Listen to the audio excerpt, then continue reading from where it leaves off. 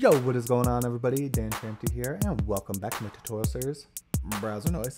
This is tutorial number 13, and for this video, originally I was imagining myself expanding the drum machine, and part of me still kind of wants to do that, but the problem is it would be just me going through and copying and pasting, you know, instruments over and over again so I can expand the amount of instruments, and going through concepts that I've already covered. So, and to be honest, this is starting to feel like a project where I'm just stepping through the idiosyncrasies of the P5 sound library, which is fine, but I want it to be more about me talking about the digital audio concepts, and I'll let you use that knowledge to expand your own drum machine. So let's go.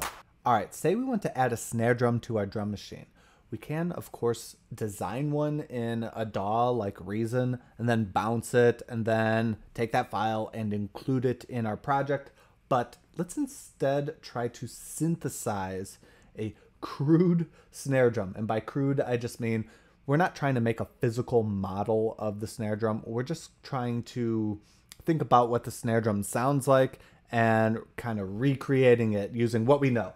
All right, I've started a fresh sketch, and I'm hoping that this code looks kind of familiar, right? Tutorial number 1, we built a noise generator. We named it Mr. Noisy, and really this is the same exact thing except with a different name, Snare Noise. And when I hit run, it makes noise. When I hit stop, it stops. So we have noise, which is great because snare drums are noisy and we want that. But snare drums don't just sustain indefinitely. They go ksh. It has a shape to it, right? In fact, by default, our snare drums shouldn't make any noise at all. We want them to be silent until, you know, like beat 2 or 4 or whatever, at which point we want them to go ksh.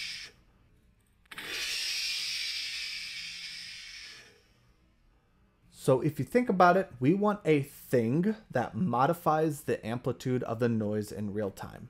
By default, that thing should be a 0 so that all of the samples in the noise generator are multiplied by 0, making it silent. We want to make it so that when we trigger this thing, the 0 quickly ramps up through a sequence of non-zero values, so it creates that amplitude shape. It spikes up to a 1, then maybe some intermediate values, then back to 0, if that makes sense. And the thing that I'm talking about has a name. It's called the envelope. Let's look at a recently built envelope example by Chan-Jun Chern, who's been doing a ton of work on the P5 sound library this summer. What he essentially did was he created a visualization to show what it would look like were you to input the envelope parameters using these sliders. So if we were to increase the amount of time that it takes for the audio amplitude to ramp from 0 to the attack level, then it would have a smooth attack. So I'm going to click on the canvas to make it sound. There you go, a nice smooth attack. And if I had a short attack time, it would be a much punchier attack, right? So as you can see, it jumps up and then it decays to a sort of nominal sustain ratio and then drops off. There's an amount of time you can adjust till it decays to nothing. Typically the release level is going to be at a 0, but of course you can have a different, you know, a non-zero there, and you can adjust all of these parameters. In fact, let's try to make something that would sound kind of like a snare drum, where we did input some noise. So something like this, I guess. Make it really sharp because, yeah. And then we can actually go ahead and make this a noise object. And I think all I'll have to do is get rid of the frequency, reload it. Oh, yeah, I guess I have to reset these. So give me a second. Sustain. Yeah, we don't want any sustain pretty much. Yeah. Now, it's not a great sounding snare drum, but that's the sort of thing we're after in creating this crude snare drum. All right, let's get back to the sketch. I'm going to delete all of this slider business, and we're just going to have our noise generator.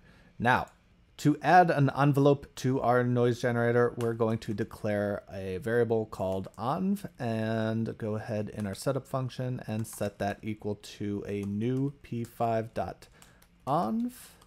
And I believe this is eventually going to be changed to envelope. There was some discussion on the GitHub about that. So if this is not working, try envelope if you're coding in the future, which I guess you all are going to be doing that. So real quick, I just want to jump to the envelope reference page to show that there's a nice little example here. But more importantly, to show that there are two primary ways of setting the parameters of an envelope. So for example, you can use a combination of the set ADSR and set range. So by set ADSR, it's just sort of a simplified method to set the, I guess, four most important parameters of the envelope. You can set the attack time, the decay time, the sustain ratio, and the release time. Needless to say, it's really important to note that one of these is a measurement of ratio, I guess you could say, and the other three, the A and the D and the R, are measurements of time. Then you could call the set range method to set the range between the loudest moment, which is going to be your attack, and your release level, which is likely going to be 0. And then your sustain from your ADSR is going to be a percentage from 0 and the whatever level attack level you set here. So the combination of set ADSR and set range is one way to set all of the parameters of your envelope. Another way is to use just the method set, okay? And that is going to allow you to set a bunch of parameters all in one line: the attack time, attack level, decay level, etc., etc. And that's what Chan-Jun Shern did, and that's what we're going to do, so let's get to it. Back to the sketch, let's call on.set, and then we are going to set our parameters. The first one is attack time, which we'll set to very small number in seconds, and then attack level, decay time, decay level, decay or release time, release level, something like that. Then all we have to do is, instead of setting snare noise.amp to a constant like this, we're going to set it to our envelope, and we'll want to put that down here so that it's defined before it gets called. And now when we run the patch, we should hear nothing, which is promising, which means we've correctly attached our envelope to our snare amplitude. Now to get this thing to actually trigger, there's a few ways to do it, but we're going to call on.play. The first argument is going to be snare noise, or our sound object, I guess. The second argument is going to be a scheduled delay time. So if I put a 0 here, the moment this line of code gets invoked, then it's going to trigger and we'll hear a sound, but we'll put a 2 here to demonstrate that you'll get a delay. And then you can put a 0 here or whatever you want here for our sustain time. Now, when I hit the run button, it's going to immediately run this line of code, and there's going to be 2 seconds of delay between you hear me saying click and when you hear a very short click. So I'm going to say click. Right? Okay. We know it works. And now I just want to very quickly, as fast as I can, create a sequencer like we did with the drum machine. So we're going to have a snare pattern, which is going to be an array, drums, which is going to be a part. We'll assign our array right here. And that'll be something like 1 0 0 0 1 0 1 0, something like that. Cool. And then we want to create our drums part. So drums equals new p5.part.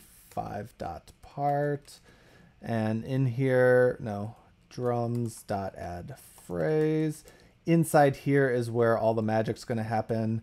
We need a name, something like snare drum, a callback function like so, and then the array that we're pointing to, and we're going to pass in time as our property, and here we're just going to simply copy and paste our envelope dot play, get rid of that semicolon, and instead of a 2 here, right, this 2 is the delay time, but we're going to pass in time. That's going to make sure our envelope is played or triggered on a sample accurate clock, and we're just going to call drums.loop and press play.